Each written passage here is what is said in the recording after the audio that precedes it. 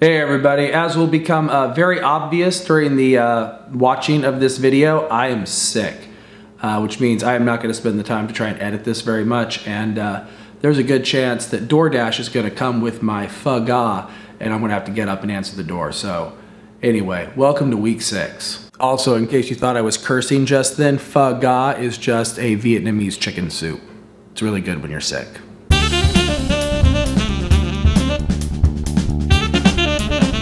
All right, hello, welcome to week 6. Like I was saying, week 6, oh, by the way, sorry I didn't get a video out last week. I screwed up and then had my son and just, didn't have time to refilm it, but it seems like everybody got through okay. You probably have noticed things are getting a little bit more complicated, and that's gonna kind of continue this week, but it seems like people are still being champs about it. So if you need to reach out for help, some people have reached out to me individually and I've kind of helped them individually. Obviously, we are always available to do that. Both me and Keith are here for you.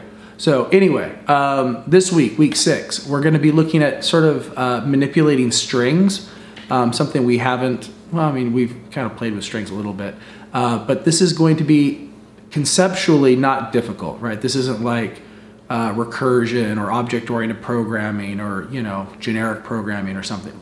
You can ignore all those words. I'm just saying it's not like a conceptual, sort of difficult thing to understand, but what it is fiddly. I think fiddly is a word. If you are a pedantic person, somebody who's very detail-oriented, you are going to do very well this week. Because it's really just about looking at strings and sort of strings of characters, right? These, you can almost think of them as lists of characters, right? But they're just, I need to try and match certain patterns and, go up and try and, go up to this particular character and remove these exact characters and what's that going to do to the whole package. And like I said, it's like doing your taxes, right? Well, maybe your taxes actually are difficult conceptually, but like for most people, your taxes are not difficult conceptually. It's just, you got to do like little bits of simple math on lots of little tiny numbers. Point being, fiddly. Fiddly is the best word for it. So anyway, so we're going to look at format strings. That's how do you get a string to appear on screen in a particular way, to format numbers the way you want, which is fairly straightforward. Validating input. It's a little bit weird. You're gonna get exposed to the try keyword, which is kind of good. But how am I making sure that I'm getting the right input from the user?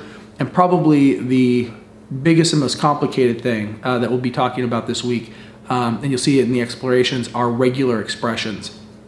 Now, I will say regular expressions get a lot deeper and a lot crazier and a lot harder, but not for this class. For this class, we're keeping it fairly simple, but it's still going to feel very sort of pedantic. And what a regular expression is it's just a string that's set. Ignore me, I'm fine, I'm going to live. But it's a string that's set up in a certain format so that it will pattern match other strings.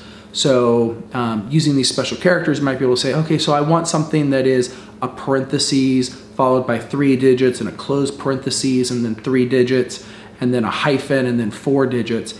And you would know that, okay, so if something matches that pattern, that regular expression, it is properly formatted to be a phone number, right? Or whatever. And so you'll see that in the explorations. In fact, the explorations kind of do something interesting where you're actually using that with the sort of regular coding for DNA and the 4-letter sequences to sort of determine, what the actual proteins are, or the actual, okay, I'm not a biology major. It's the bits that make up the proteins in order, so you can actually figure out what chemicals are making up these strands based on sort of the raw DNA letters. Anyway, check out the explorations. The explorations you'll actually probably find to be a lot more detail oriented than you will. Hold on. I told you I wasn't going to edit this, and I should survive by the end of it. But regardless, what was I saying? It doesn't matter. The DNA stuff will probably be more difficult than your actual assignment for this week. Your assignment for this week is just to look at office numbers and based on the formatting of the office number, determine whether or not that office belongs to engineering or non-engineering. And if it's in engineering, you need to alter the office number. And if it's not engineering, you don't alter it. So it's really going to be sort of an if branch based on that regular expression. Does this match? Then I know it's engineering, then I need to edit the office number. Otherwise, I leave it alone. So that's your assignment for this week. Should be fairly simple. The discussion is really going out and trying to find a regular expression out in the wild, right? So, and you can actually just search for regular expressions. You'll find oodles of pages with, commonly used regular expressions. But these regular expressions will match things to determine, is this a valid social security number? Is this a valid email address? Is this a valid blah, blah, blah, blah, whatever, right? Is this your zip codes are supposed to be 5 digits hyphen and then a 4-digit. There's a name for the 4 digits that comes after the hyphen in a zip code, but I've forgotten it. I'll remind you that I'm sick, so forgive me. But that is a zip code. But you can also just have the 5 digits, right? That's also a valid zip code without the little. I used to know what that was called. It's the 4 digits afterwards. I would Google it, but I'm on camera right now, and like I said, I'm not editing this. I'm fine. So anyway, that's your discussion. Go out, find a regular expression that might be useful. If you can find one in your discipline, that's great. I don't know what your disciplines are, but presumably there might be one that would fit something along those lines, depending on what you're doing. Engineering, probably gonna be a lot easier than psychology, I would assume, but I don't know. Boy, I really hope people can understand my, I'm not going through puberty.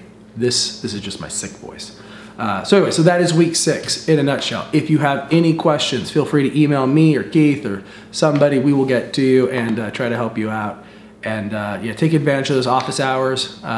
They are helpful. We have nice discussions if you happen to show up. So have a great week, and I will see you online.